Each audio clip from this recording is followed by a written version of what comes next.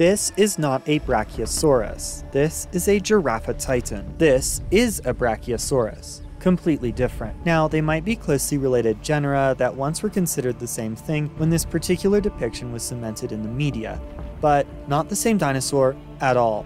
Heads, different. Tails, different.